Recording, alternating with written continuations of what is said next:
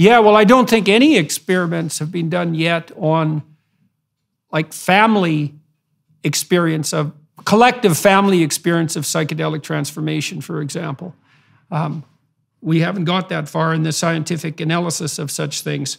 It's worth attempting to do that, because I think that would again be a significant step toward creating this new paradigm around death, that medicine, that's a big deficit in medicine, this idea that death is inevitable, but death doesn't have to be terrible.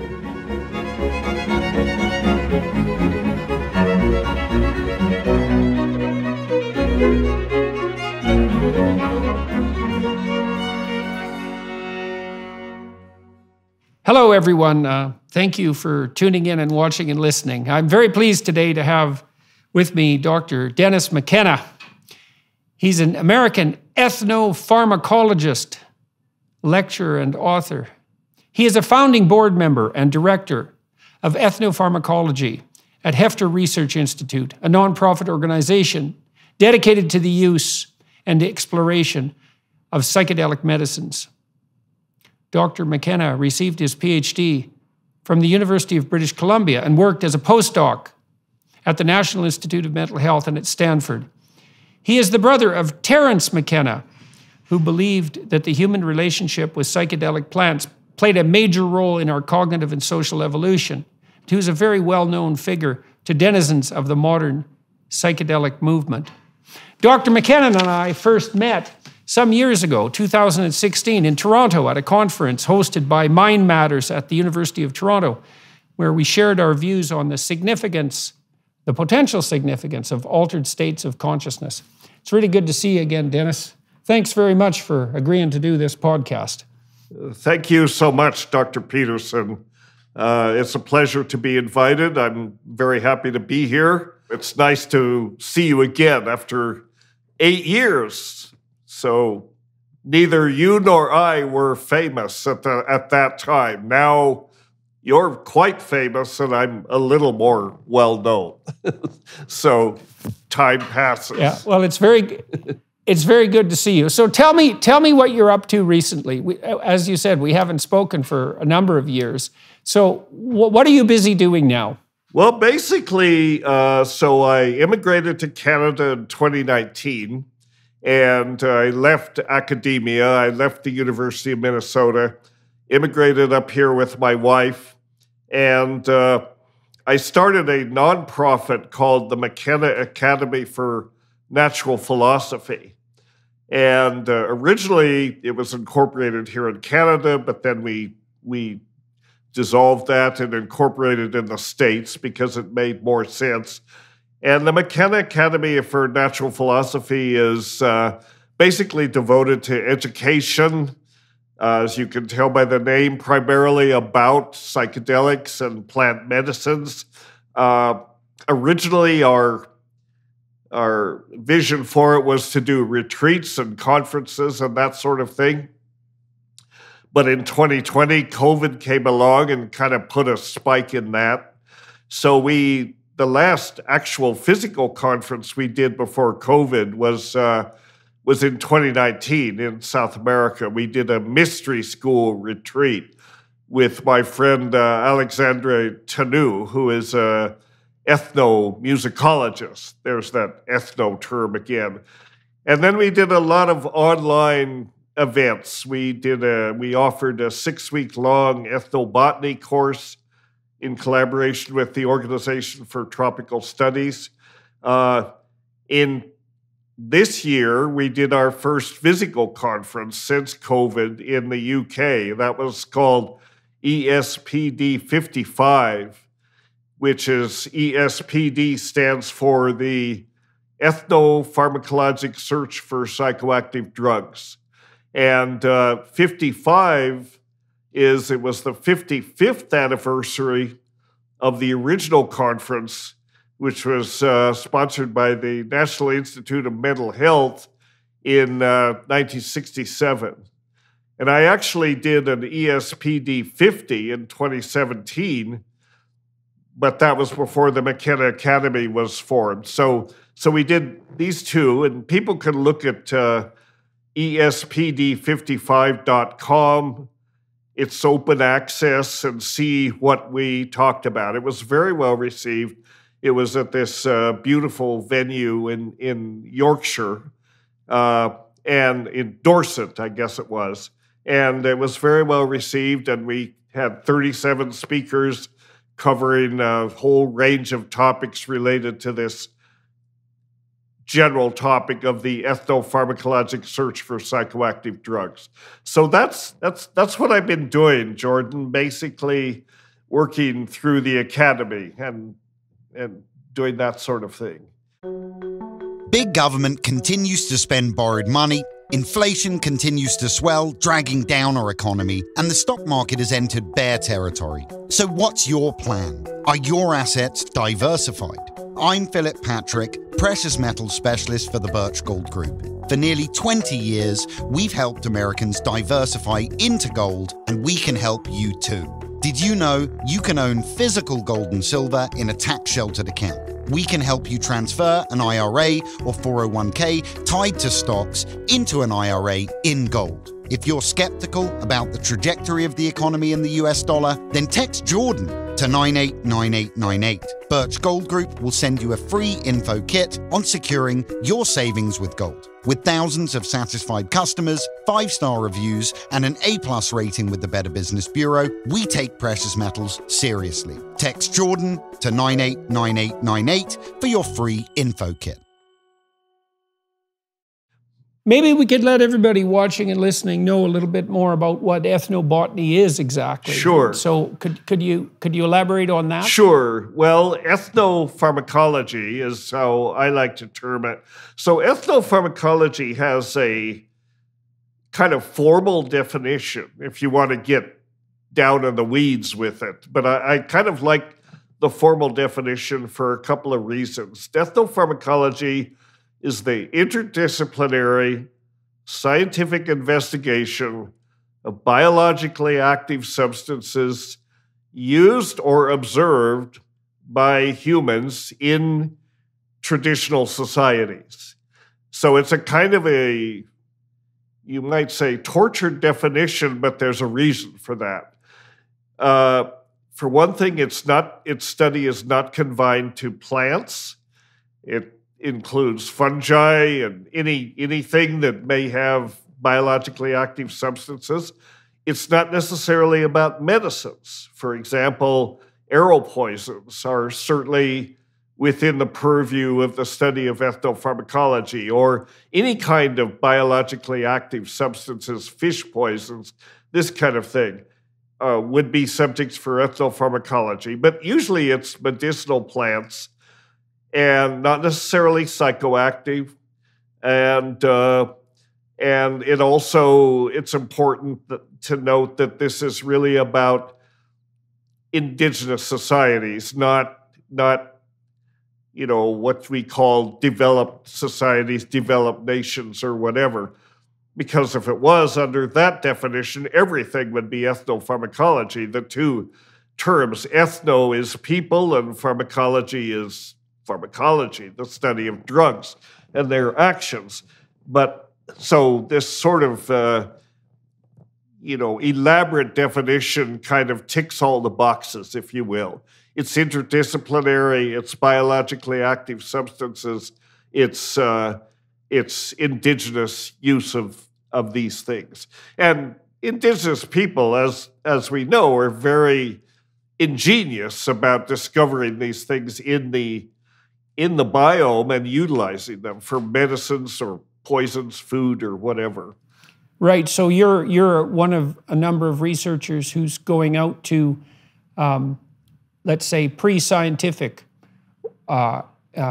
locales or peoples and finding out what they know traditionally before their culture is lost, so that we can pull that knowledge into the broader scientific domain and associate it with what we already know, and also preserve it and hopefully extend it if we're fortunate. That's exactly right. That's exactly right.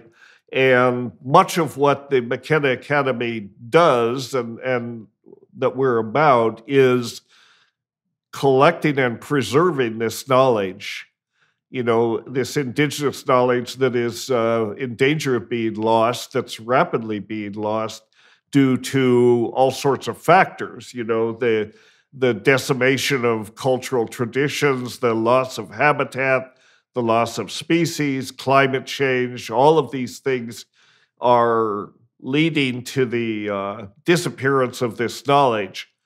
And yet there is still a lot left to be known. So the McKenna Academy is trying to make a bridge between traditional knowledge, preserve it, and scientific investigation. Science is the nexus that brings these things together. And we have, we have done various seminars about this, like ESPD 50. We currently have a big project going in Peru for which we're seeking support, which is to the university in Iquitos, Peru, UNAP. I've worked with the scientists there for over 50 years. And there's one person there that I've worked with since we were both graduate students. And I first came to Peru in 1981 to do my graduate work.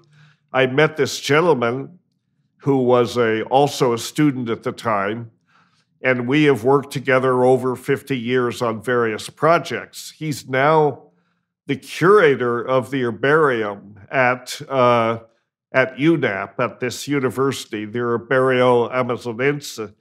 And we have a project going to digitize this herbarium and put it all online and make that a resource for scientific researchers or anyone with an interest in the Amazonian flora.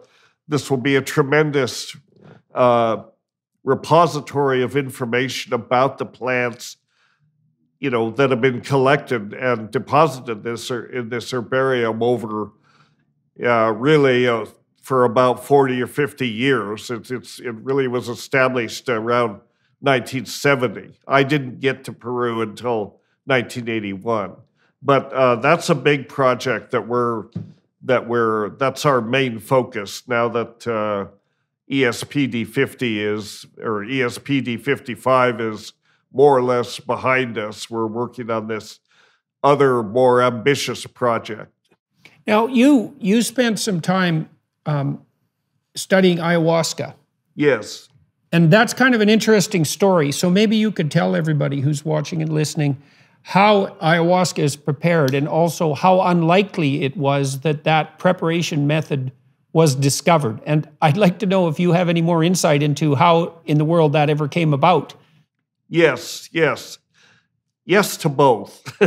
I did my PhD research at the University of British Columbia was basically about ayahuasca, about looking at the chemistry, pharmacology, botanical sources, traditional uses of ayahuasca.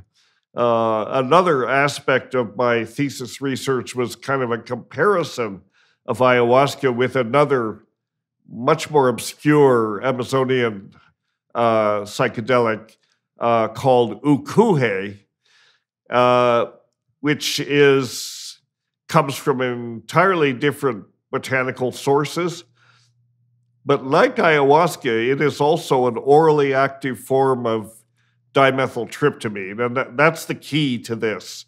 DMT is a short-acting psychedelic, but it's not orally active by itself. If you consume DMT, if you drink a tea that contains DMT, or just eat DMT or whatever, it's not active because there are enzymes in the gut, monoamine oxidases, that will inactivate DMT before it's ever absorbed in the active form. What indigenous people have done when they prepare ayahuasca, they combine it with another plant that contains monoamine oxidase inhibitors, this class of compounds called beta-carbolines, very potent, very selective MAO inhibitors. So if you make a a beverage, a drink or decoction is really the technical term, with a plant that contains DMT and a plant that contains these beta-carbonates, then it becomes orally active. And instead of a 10 to 20-minute experience, which is what you get when you smoke DMT or vape DMT, they do that now these days, or inject it even, you get about 20 to 30 minutes of an experience, but in the oral form, it stretches it out to 6 or 7 hours. So it's a very different experience. It's not as intense, but in some way it's deeper, it's more profound, because the thing with taking DMT by a parenteral route, other than through the gut, it is profound, it's very intense, it's also so fast that by the time by the time you're just beginning to sort of get to the place, it's already fading. So you come back with not a lot of information, a kind of a sense of astonishment, but not a lot of hard data. So the idea of ayahuasca is you get to spend more time in that place, in that altered state, and there's a chance to learn more. Now, how did this come about? The question always comes up. How did these indigenous people figure out this combination? One plant containing beta-carbonates and another containing DMT. Out of the 80,000 or so species in the Amazon, how did they stumble on this one combination? Was it trial and error, or how? If you talk to the people, they will say, well, the plants told us, but to a Western scientist, this doesn't make a lot of sense. The plants told you? What are you talking about?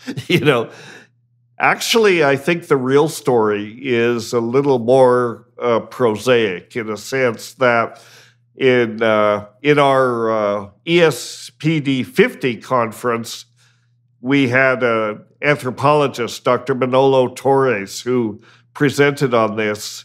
And the fact is that at a certain point, maybe 1,000 years ago, possibly a little earlier than that, there was a very active, there were different cultures that were living sort of in proximity to each other in the region where Colombia, Venezuela, and Peru now come together.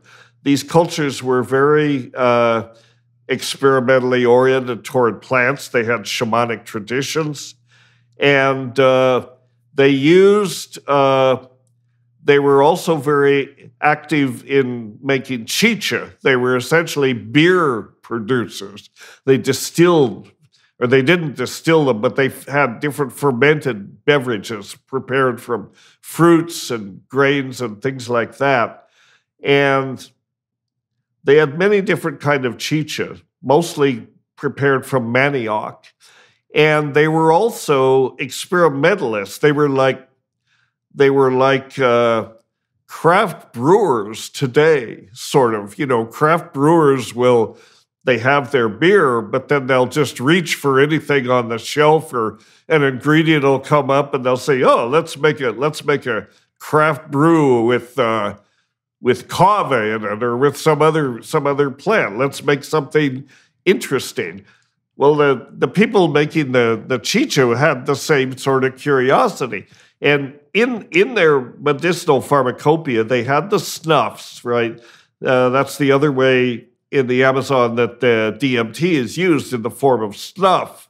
And they had these snuffs. They had these antidanthera snuffs, which don't require MAO inhibitors because you take them, as a snuff. They also had Banisteriopsis, which is the vine that contains the beta-carbonates.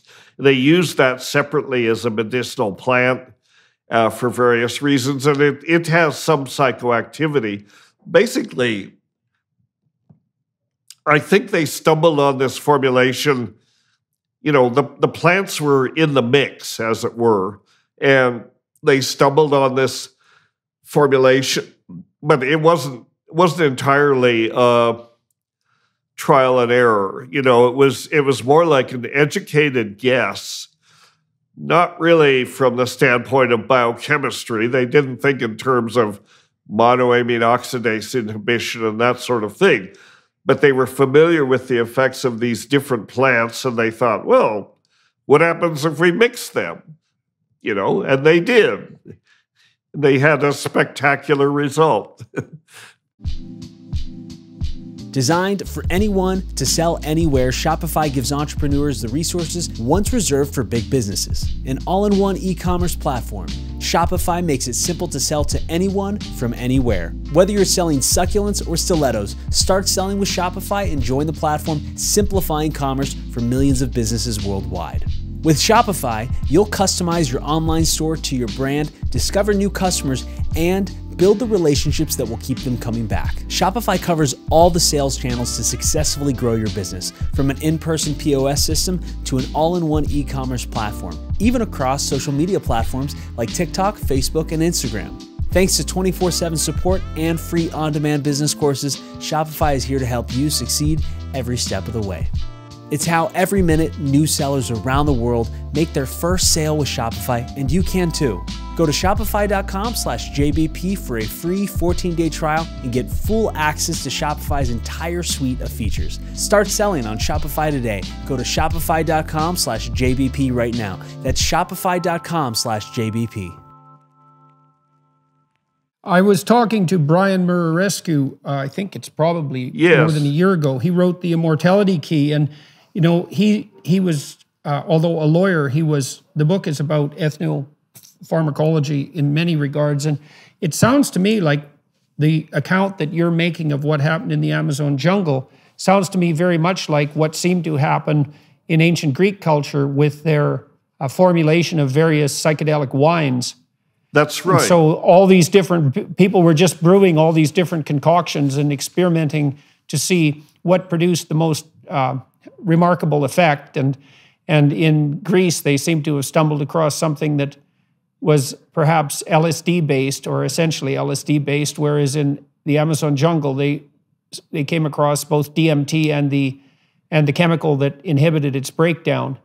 And so it's very interesting to see that is likely the case in both those disparate cultures. Right. Well, shamanism, which is what we're talking about here, shamans are experimentalists, you know, and many of our even most important medicines, again, we can point to arrow poisons. I mentioned arrow poisons before, and arrow poisons are not regarded as medicines in the context in which they're used. You know, they're used as poisons for hunting. On the other hand, the ingredients in arrow poisons do have medicinal properties that have been recognized in the 20th century, and they're important medicines for muscular surgery and this sort of thing. They block the neuromuscular junction. And the reason I mention arrow poisons is that that's another example of people what I like to characterize as mucking around with plants. You know, throw things together and see what happens, you know. And that's true of the psychoactive plants and these different chicha formulations that they have, or the arrow poisons, which are not just one ingredient. They're complex mixtures of many kinds of psychoactive or you know, more or less toxic plants. So it was curiosity driven. You know, the people immersed in this Amazonian biome, this chemical ecology, if you will, of complex secondary plant products and driven by curiosity. You know, what happens if we take plant A and plant B and combine them, or plant A, B, C, and D and mix them all together, and what happens? So in that sense, their approach is very scientific, you know, because science, really, discovery, is driven by curiosity. These folks were curious. they didn't keep notes. They didn't write lab reports. You know, what knowledge that they had, they transmitted through the culture, through oral traditions. And as this knowledge became, you know, more widely disseminated, other groups began to also take the core knowledge, but then expand on it because they had species, you know, in their biomes that maybe not were originally around. And that's the way I think folk knowledge works.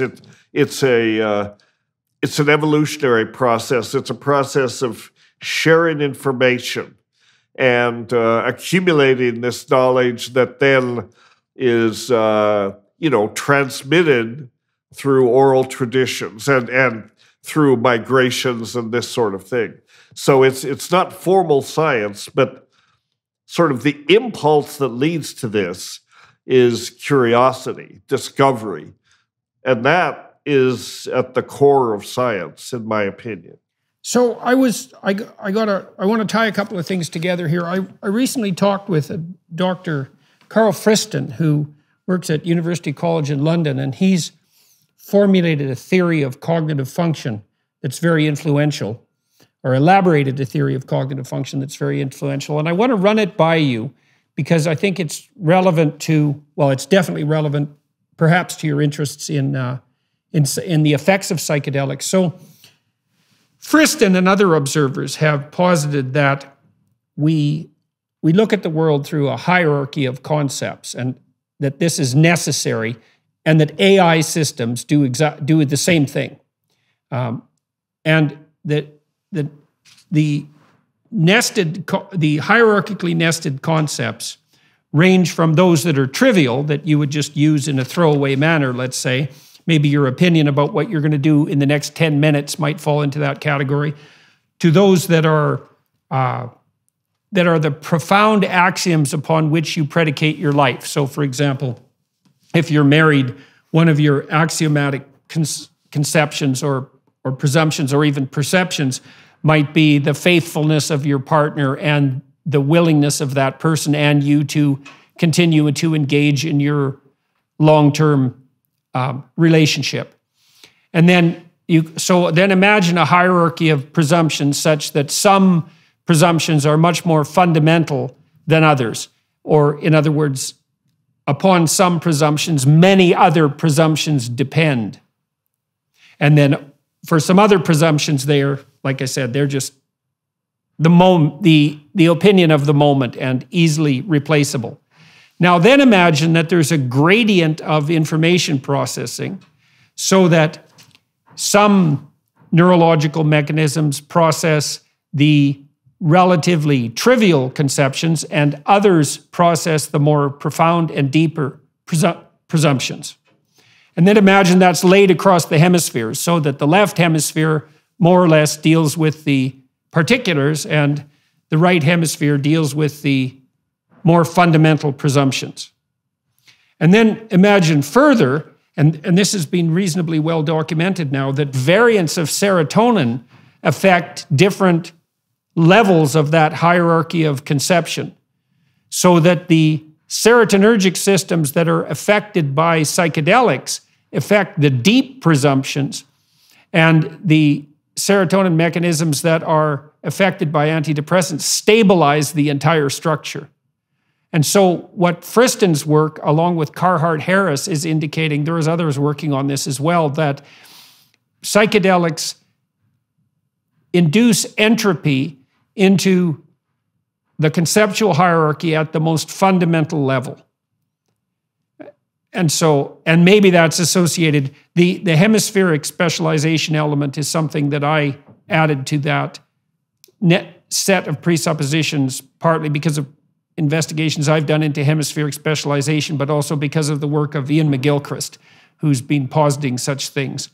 And so it looks like the psychedelics affect systems that are naturally affected by high levels of stress, because when you're extremely stressed, maybe that's a time to revisit some of your fundamental presumptions, because something has gone wrong in your life so that you're fundamentally stressed.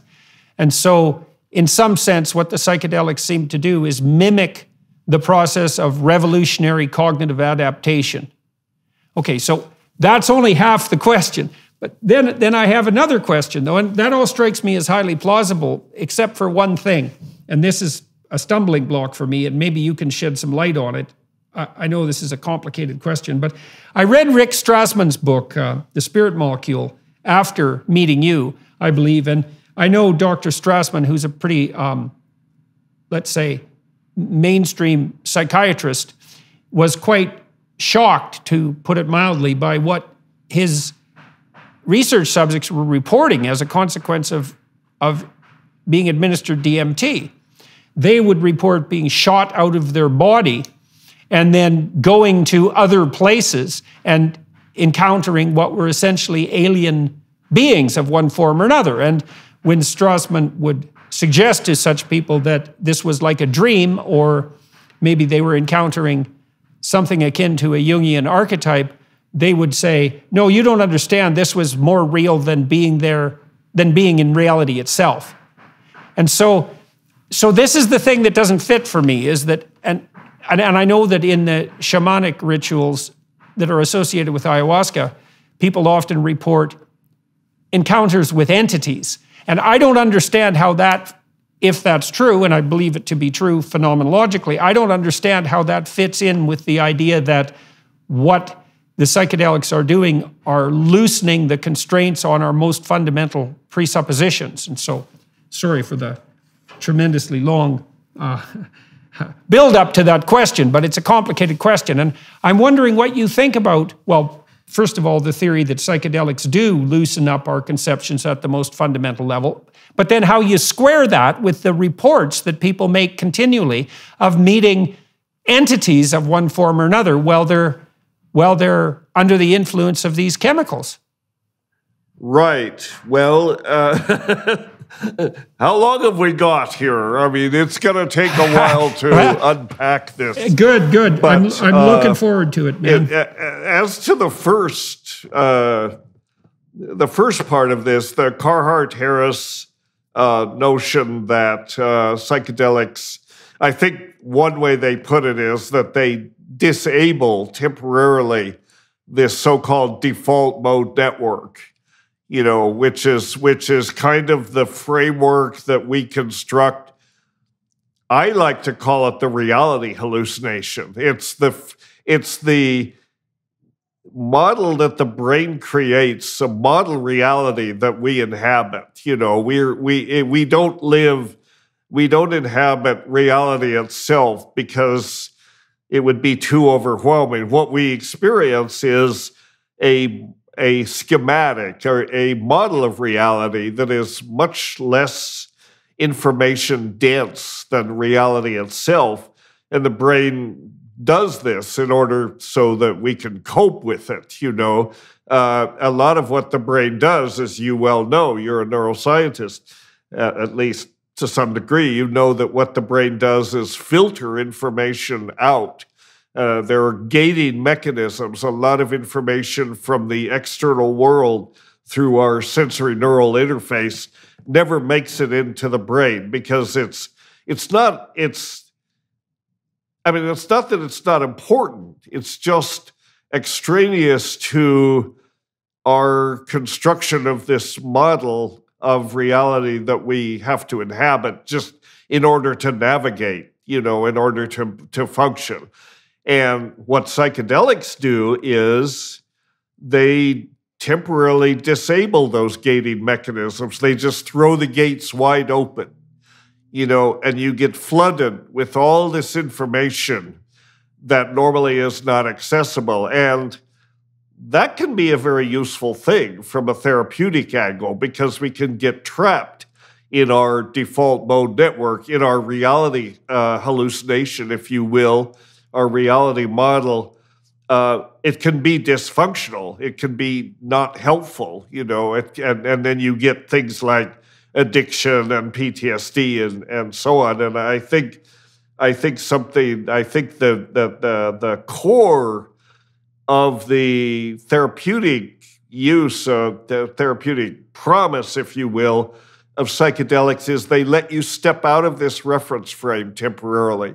Look at it as though, as though you're separated it. And it helps give you insights as to, your existential situation. So it enables you to look at trauma or addiction or depression or things like that from a different angle, from a different perspective that normally we can't because we're trapped inside this default mode network framework.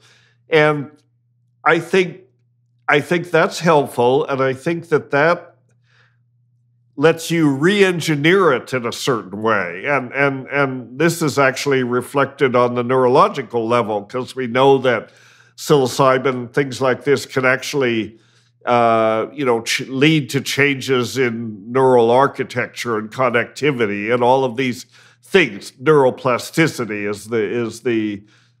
is the sort of overarching term for this. And it's really, so you blow up the default mode network. But the brain is resilient. The brain is always going to tend toward equilibrium, right? So it's going to fall back together. But it's going to fall back together in a more functional way. I think it's very similar. In fact, I think it's quite similar to what happens when you reboot your computer. You get this big reset, essentially. And it comes back together, but it works more efficiently because you purged all the kludge out of it that builds up in this system. And in that sense, it's very much like sort of purging your computer. When you reset it, you get rid of all that stuff.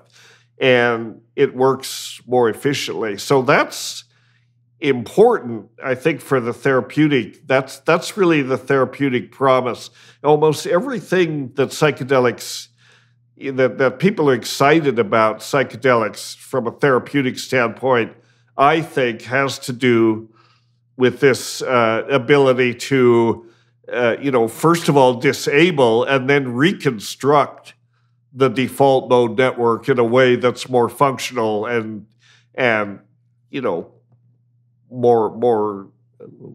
simply in a way that's more functional, less dysfunctional. So I think that's what's going on. Now, when you blow it up, especially with something like DMT, which is where you get more than other places, but ayahuasca, these other things as well, you sometimes have a feeling or you get a definite sense that you're in a place where, as people say, it seems more real than real. And there are entities there, or what's perceived to be entities. And you're in communication with them. And they are very interested in communicating and transmitting information. So a number of questions come up about this, right? People have these experiences, not always on all psychedelics, not every time, but under some circumstances, people have these experiences. I just came from this conference in the UK a couple of weeks ago, so I'm well primed for this because this was the topic of the conference. It was called The Sentient Other, and everyone was presenting their ideas about the entities. My first, I don't think you can take psychedelics and not be open-minded. I think that one thing that psychedelics do teach us is how little we know. It's a useful reminder of how little we know about the universe, about reality, about the way things are, and in that sense, it can be very useful because science, especially, and scientists particularly, tend to be arrogant. There's a tendency for science to say, we pretty much have this thing figured out. and psychedelics are a reminder that no, actually, we have only a very tiny slice of it figured out. And even that is subject to question, because that's the nature of science, right? You never prove a theory. All you can do is not disprove it.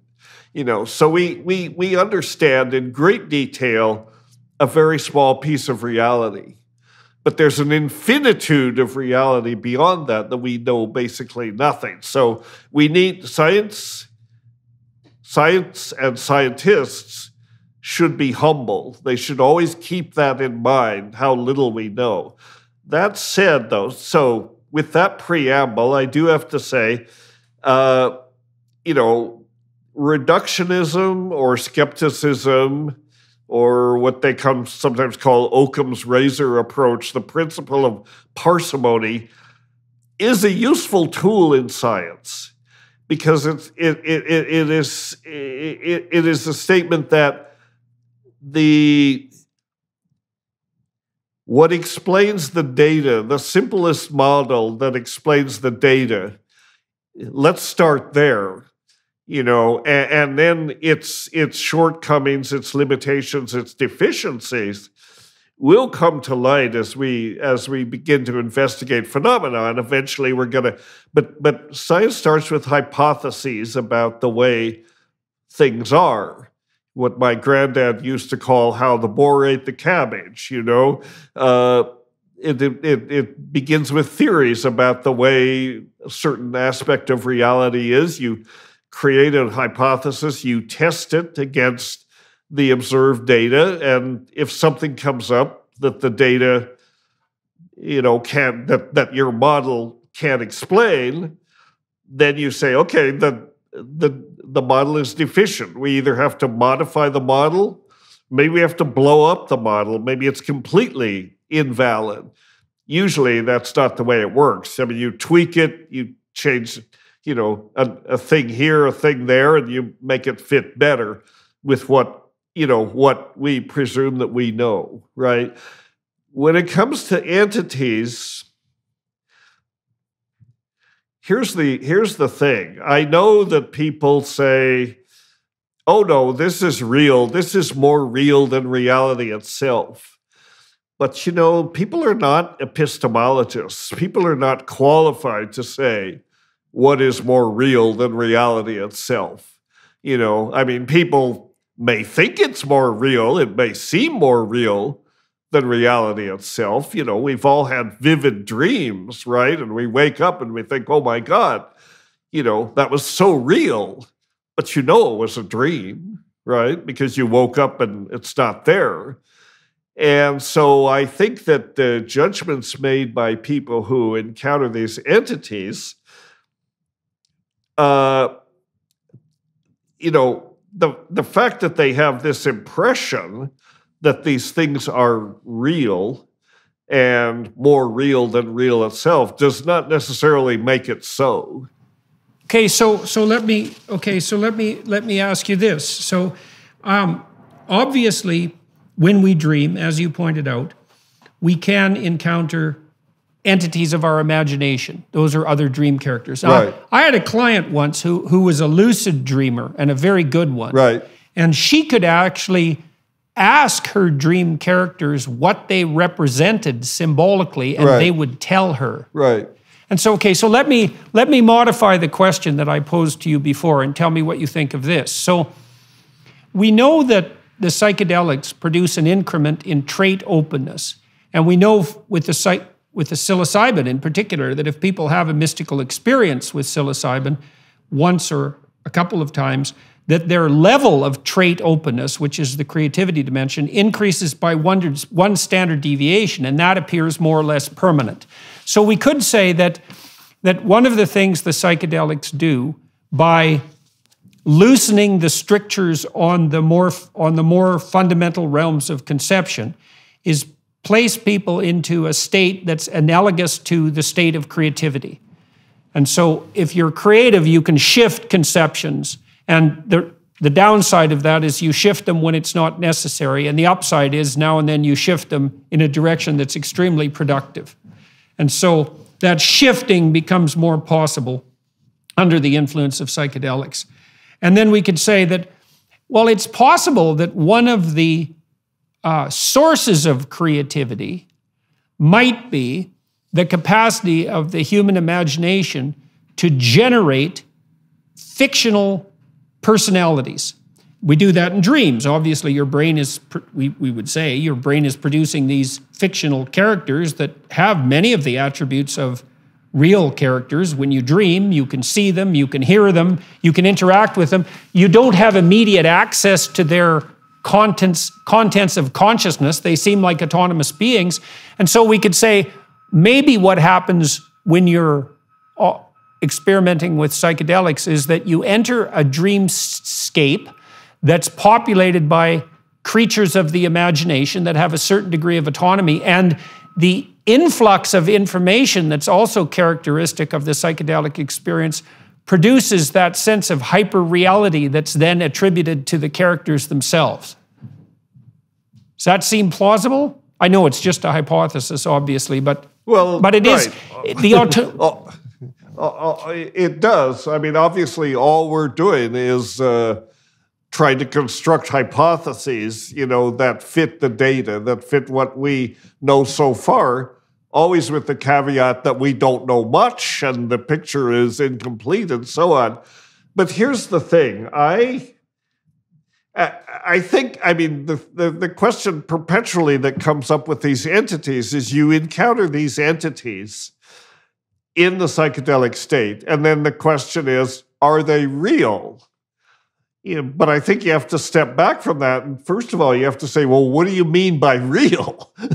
Well, yeah, that's a problem, man. Yeah, that's a big problem. My sort of default position is anything that you experience is real. It's real because it can be experienced, but is it originate within? Is it come from the collective unconscious? Does it come from out there in some other dimension? And do these terms even make sense? I mean, you just get into an epistemological mess, because how can you even posit there is an outside? I mean, one thing that psychedelics do is they teach you it's all one. There's no separation between the self and the cosmos at large and all that. So it's like it's a non-starter. It's a zero-sum game to maybe it's more useful to say rather than to say, are they real? Because they're real enough that they're experienced. So in that sense, they're real. Whether they're inside or outside, originate from the self or some other dimension, maybe the question we should ask is the information that they transmit useful? Can we learn from it? Can it teach us something that we could not otherwise know? And that seems to me potentially a more useful question. And my brother was all about this. Like he would take high doses of mushrooms, by himself, and in total darkness. That was his formula. Heroic doses in total darkness, and he would have these dialogues, these conversations with these entities, and it was all about, how do I know you're real? Or more like, can you tell me something that I cannot possibly know? And if you do that, I'll know you're real. And they would say, well, we don't care if you think we're real or not, But and then again, how do you define something that you can't possibly know? And if they say, you could say, give me, the square root of a large number, and if it comes back and it turns out it's correct, as trivial as that is, that would demonstrate that it was real information they're giving to you, but it still doesn't really. No, and there are mathematical geniuses who can do that. Yeah. Well, okay, so let me push on that a little bit. Everything that you said so far seems to me to be rock solid. So with regards to these entities again, so I was reminded of two things. I mean, Carl Jung spent years talking to entities of his imagination, documenting that in books like the Red Book. He made that a visionary practice and had illuminating conversations with specters of his own imagination. But of course, he also believed that there was a collective element to those.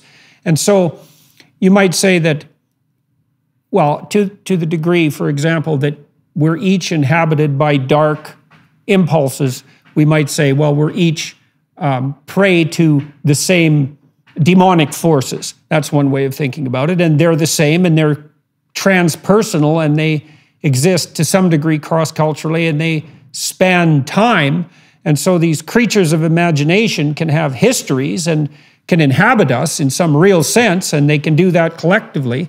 And then, so that complicates things tremendously.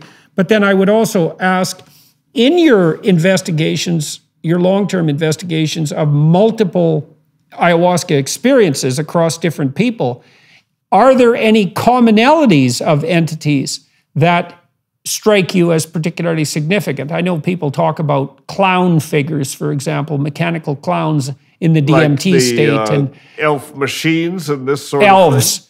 Yeah, exactly. The elf machines. And of course, that's complicated too, because once one person starts talking about it, that might increase the probability that other people would experience it. But have you seen commonalities of entity experience that would suggest something, the existence of something that is at least transpersonal, even though it might also still be subjective, whatever that means in such a context? Yes. I have, and I think this exists in these shamanic traditions, and the ayahuasca is a particularly good example of that. You know, and again, I have not seen anything that convinces me. I mean, I'm basically a Jungian, you know, so I believe in the collective unconscious as this, it's a good model, this transpersonal realm of shared archetypes and all that, and then there's the individual unconscious. I haven't seen anything in the reports of the psychonauts that would not fit into that model, that says, oh, well, this doesn't really fit. This is outside that model, and so that model's not valid. I haven't seen that. I think that it is. I think basically these entities, they are experienced as real, but they come from the collective unconscious. And if you look at the ayahuasca traditions, and there is an interesting book here that's very illustrative of this, which many people know about. It's the book that. You're familiar with the artist Pablo Amaringo, the visionary Peruvian artist. He and Luis Eduardo Luna wrote a book. He painted his visions, right? He remembered all his visions in perfect detail, painted these visions. And Eduardo and he collaborated on a book called Ayahuasca Visions, the religious iconography of a Peruvian shaman. It's still in print. The book is remarkable because it's its typical coffee table style format with full color illustrations of the visions on one page and Eduardo's descriptions in English on the facing page, dissecting all the elements of the entities and everything else that you see in these visions, as narrated by Pablo. I mean, Pablo, you know, Eduardo Luna was basically just the transcriber, but Pablo described in great detail, dissected each one of these paintings, and there are about, I guess, 20 or so of these paintings in this book. And it's basically a course in vegetalismo. It's talking about vegetalismo, this practice, which is really an amalgam of many indigenous traditions and kind of mushed together into a mestizo tradition. But he describes these entities. They all have names. They have a particular appearance. The plants, the animals, even there are UFOs. There are all kinds of things in these visions. Pablo describes every one of them, and any ayahuasquero in training, in apprenticing under Pablo or any of these traditional ayahuasqueros, they're going to see these things. This is a cultural context. They're going to see these things, and what they see is going to be similar. So it's sort of like Terrence's, self-transforming elf machines. Terrence says that, he has a huge voice in the meme sphere. Pretty soon, everybody's seeing self-transforming elf machines. People. That's what people see. Well, you could imagine, the brain is obviously an organ that can produce personalities, because it produces our personalities. And it seems to me that it's highly probable that the way that we organize information is in the form of personality. So, and I certainly got a fair bit of this from thinking about Jung's work. If you're inhabited by a rage state, which I think is a good way of thinking about it, you might think, well, what form does the anger take? And the answer is, well, it has a personality. You might act like enraged people that you've seen in movies. You might act like enraged people that you've seen in your life. The rage has a goal, which is the crushing of the opponent, let's say, and it has perceptions and it has action patterns. It's a personality. And you could conceptualize the rage spirit as Ares, the god of war, and that would be a perfectly reasonable way of looking at it. And it could be that all of our micro perceptions and all of our macro perceptions, for that matter, have the intrinsic form of personality, and that's partly what we encounter when we dream. And so I was thinking too, that as the gods, if the gods are aggregates of micro personalities, that might be one way of thinking about it. They're micro personalities that are aggregated within societies across time, and then can be apprehended collectively to some degree. As you move towards a monotheistic vision of the world, what you're moving toward is the ultimate aggregation of all these socially modified micro-personalities into one conceptual scheme. And that would parallel that hierarchy of cognition and conception that, well, we already discussed that people like Friston are working on. And so it isn't that surprising, I suppose, if you think about it that way, if the brain is a personality-producing machine, so to speak, that there are certain states that you can encounter under the influence of chemical alteration where you encounter those personalities, even those that have some degree of autonomy. Rage has some degree of autonomy, and so does lust, and so does thirst, and so does hunger. They're not exactly you. They're forces or personalities, which is a more accurate way of thinking about it, that you can fall prey to. And so why can't that occur in a more complex manner? Well, I think it can. This totally fits within the Jungian model, that within the collective unconscious there are these I forget the exact term that he used, but these complexes, almost like autonomous personalities, and multiple personality disorder is a recognized thing. And I guess in some ways, all of us have it in a certain sense, in that we have, we do have these multiple personalities, but they, like rage, lust, and so on, but they don't take over the controls. Most of the time they're suppressed to a certain degree, but they're always there, and they're influencing whoever it is in the cabin, at the bridge that's running the thing. And in pathology, they can take over. and then Yep. you've got a problem. Well, they do with Tourette's syndrome. There They you- do with Tourette's. They do with obsessive compulsive disorder. Exactly. And you can think about the relationship between these motivational states like rage or anxiety, let's say, that are transpersonal in that everyone experiences them. We know that with the psychedelic experience, that set is very important, and that if someone is in a negative emotional state or situation that elicits fear and, let's say, rage, and then they embark upon a psychedelic experience, that particular state can be magnified beyond belief. And so that's a good way to have a hellish experience. And so, we do have to remember, and I know, of course, you do, that the psychedelic experiences that we're talking about are ritualized so that an absolutely dreadful outcome is less probable. But you might say if it was just done randomly, it could easily be the magnification of a state of terror or a state of rage as the magnification as a state of enlightenment or bliss. Right.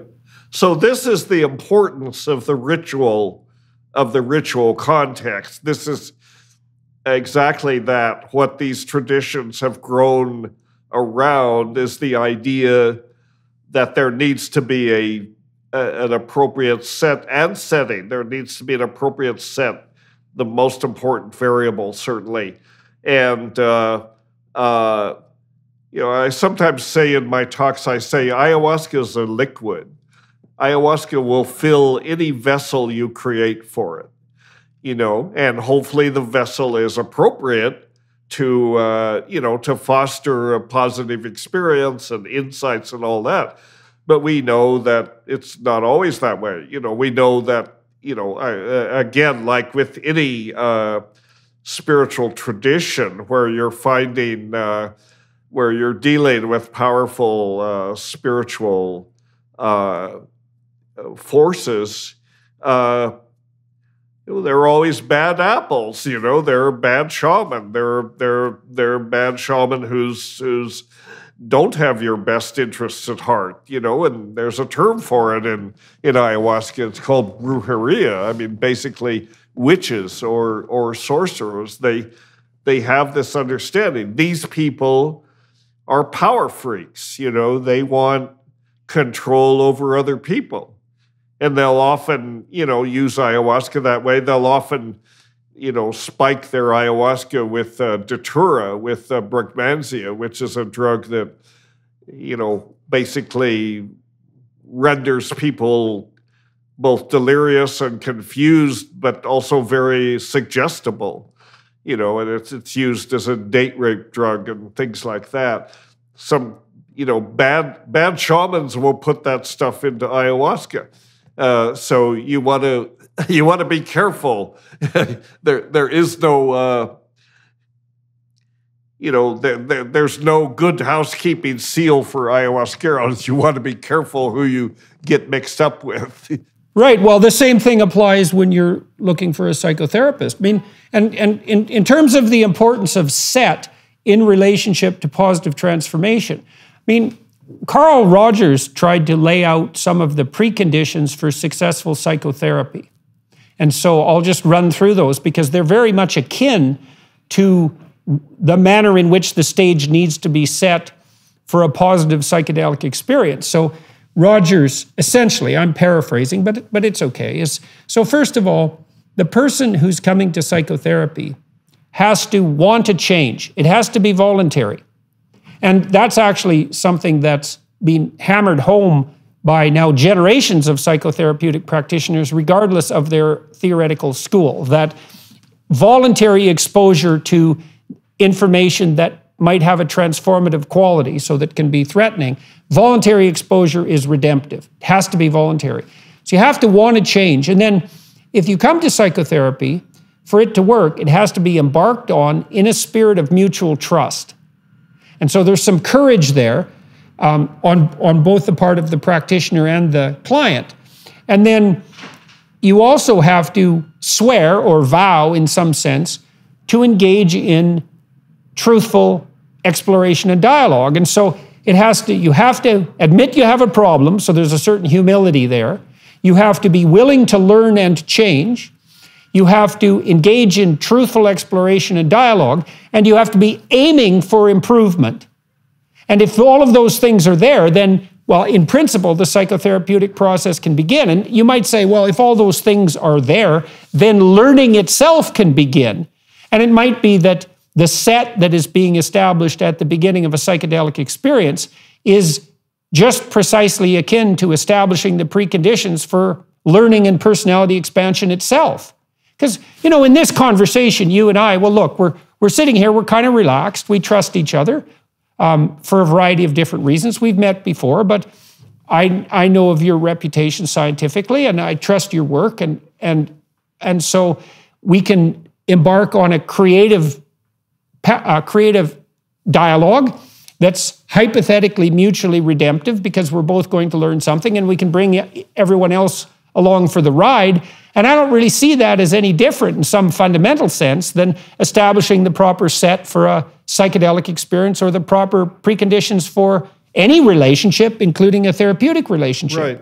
I think you're exactly right. I think those preconditions are an almost exact match for the ideal set and setting. You know, I mean, there's a great deal of emphasis on the set, the setting, the set.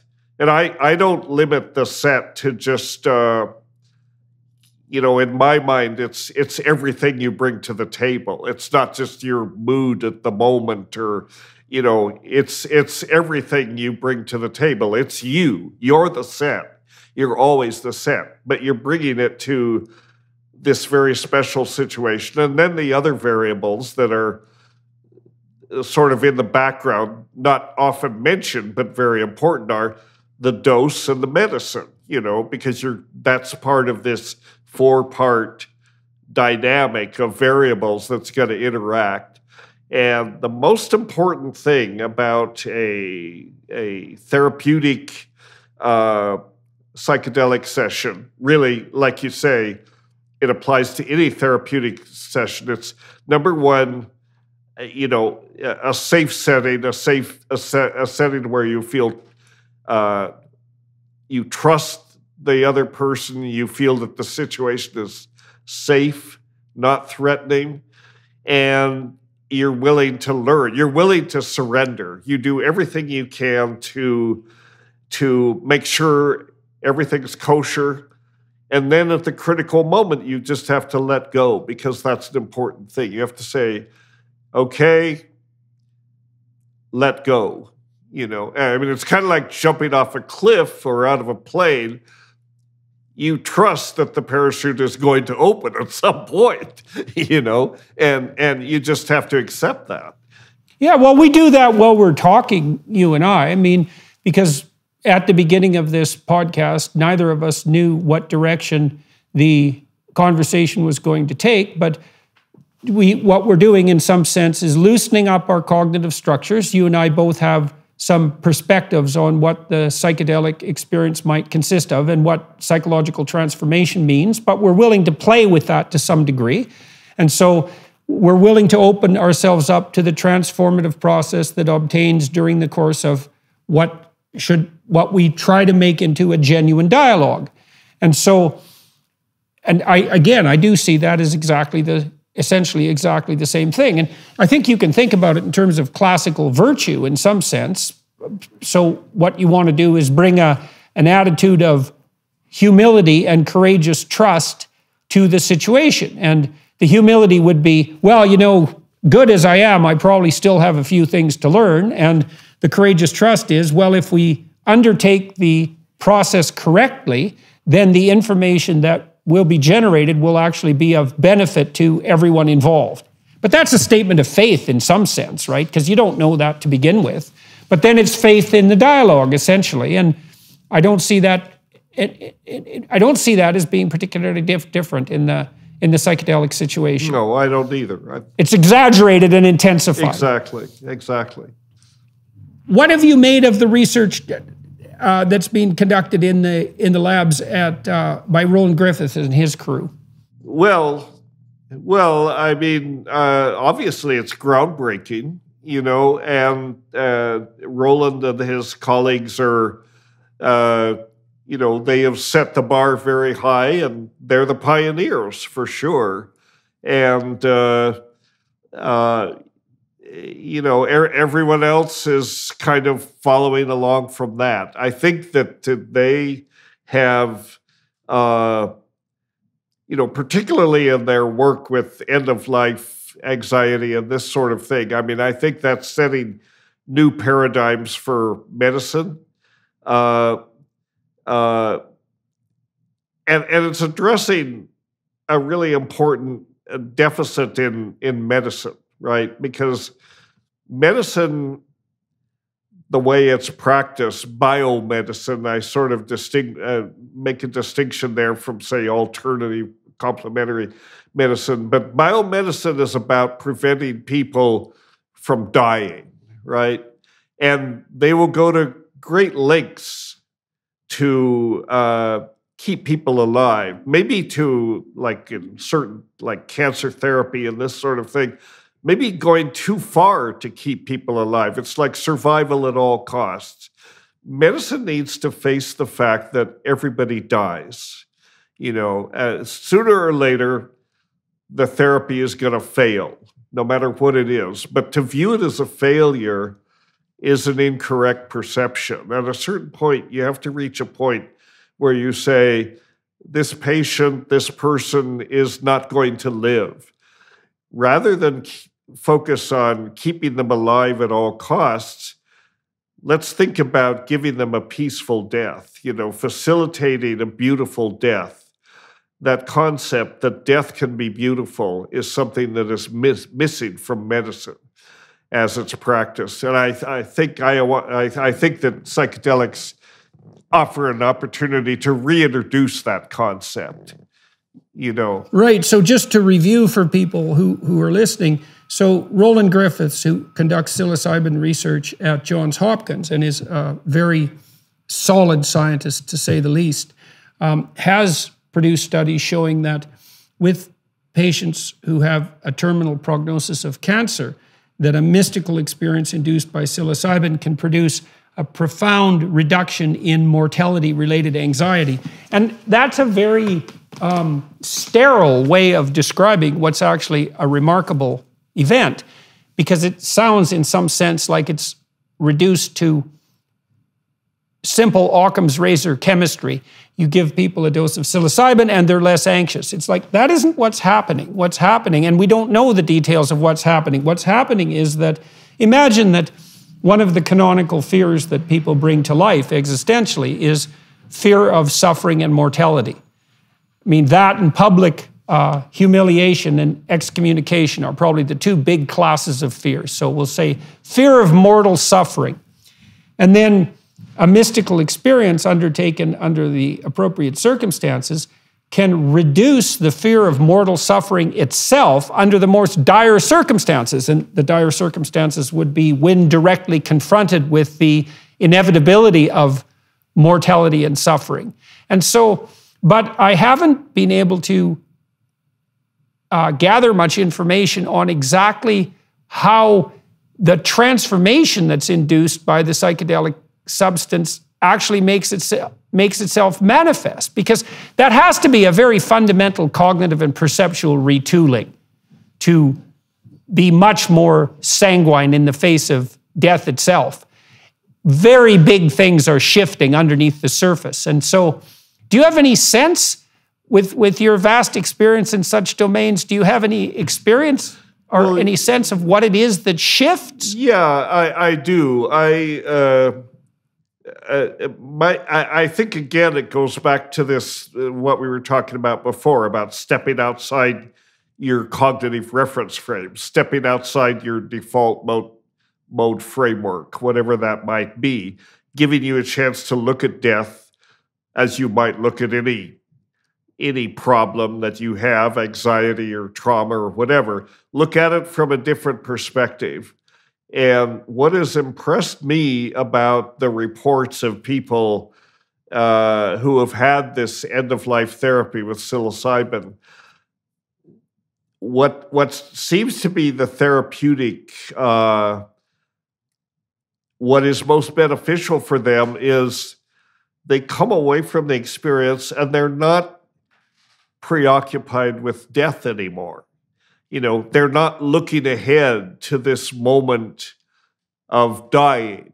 You know, they know it's out there, but their attitude is, well, wait a minute. I'm alive now. You know, I'm alive at this moment. I see. Let's focus on that. Death is there. It will come. But I think that's tremendously helpful for them and anxiety relieving to say, let's just focus day to day on the moment, you know, being alive in the moment. And that relieves their anxiety greatly. And it's interesting, you know, that, you know, we don't evaluate, like many cancer drugs, chemotherapy and that sort of thing, they're evaluated, their effectiveness is based on how long did they prolong life? You know, did they live longer than would be expected if they didn't take this chemotherapy? Often, many of these things do extend life, but by the time you finally die, you're a wreck, you know, it destroys the body, you know. And it's interesting that nobody is claiming that psilocybin cures cancer, but it certainly can extend life, you know, beyond expectation. I mean, there's a woman up here that there's a movie out called Dosed 2, and I've been in this movie, part of it called Dose 2, and she started out with terminal diagnosis of, I think it was colon cancer, liver cancer or something. She was told she would live about 6 months. That was 5 years ago. You know, she's had 2 psilocybin sessions. You would never think of this person as being sick. They don't appear to be sick. Her attitude is good. And, you know, she knows she's dying, but she doesn't live every moment anticipating that. She's more about, she's living in the moment. And it's beautiful to see, you know, because her family life, her relationship with her husband, her friends and all that, that's what she's enjoying, and she's having a good time. Everybody knows she's going to die sooner or later. They've stopped predicting. But then again, as you said, that's true of all of us to some degree. Of course, you know, yeah. And the end can come at any moment, and to be preoccupied with that obviously can produce very counterproductive consequences. Well, so I just did a lecture series on the Sermon on the Mount for this Peterson Academy that we're putting together, online educational initiative. And I want to just run that by you for a second in relationship to what we just described. So as far as I can tell, the ethos in the Sermon on the Mount is quite straightforward. It's not party like there's no tomorrow, because the lilies of the field do not toil and do not spin. It's not a hippie ethos at all. It's certainly not tune in, turn on, and drop out. It's 2 parts. The first part is, it's to love God with all your heart and soul. And that means to me, technically speaking, psychologically speaking, let's say, to do something like orient yourself as much as you possibly can to the highest good that you're capable of conceptualizing. And so, for example, when you're ensconced in a family and facing a mortal challenge, one of the higher goods that you might attend to is to make the most out of every moment that you have with the people that you love. And then once you're oriented in that direction, then to pay as much attention to the moment as possible, right? To let the day be sufficient. Let the troubles of the day be sufficient to the day. Say that. Sufficient unto the day are the troubles therein. It's an injunction to focus on the moment. And then you might say, well, there's a tremendous amount of information in the moment, a tremendous amount of redemptive information. And the more you pay attention to the moment, the more you open yourself up to what's, in some sense, the infinite complexity of the moment. And so you might say, if you orient yourself properly, and that would be a matter of getting the set right at all times, not just when you're preparing for a psychedelic experience. If you get the set right and you open yourself up to the moment, then you can find all the meaning that you need to immerse yourself in life in that moment. Exactly. And that's dependent on the intensity of your attention. Yeah, well, that's okay. So that's very useful, that conceptualization. So your sense is that it turns the insights, the mystical insights, turn people away from the precipice of death to the infinite possibility of the moment. Exactly. That fear of death might be one of those screens, in some sense, that are blocking or inhibiting the flow of redemptive information. And so the psychedelic experience obliterates that and says, remember what's right in front of you. Yeah. And the fear of death is, this is what the psychedelic experience helps diffuse, by refocusing on the moment.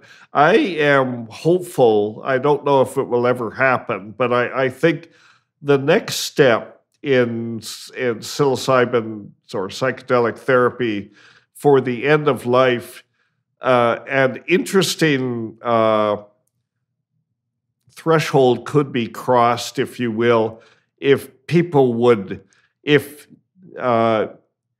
you could arrange this therapy so that the family members could also participate with the dying person. Can you imagine the dynamic that would engender? People to share this experience of, the loved ones' impending mortality for sure, but just the richness of the relationships, the ability that psychedelics give you some time to honestly relate to your loved ones, in a way that is unfiltered.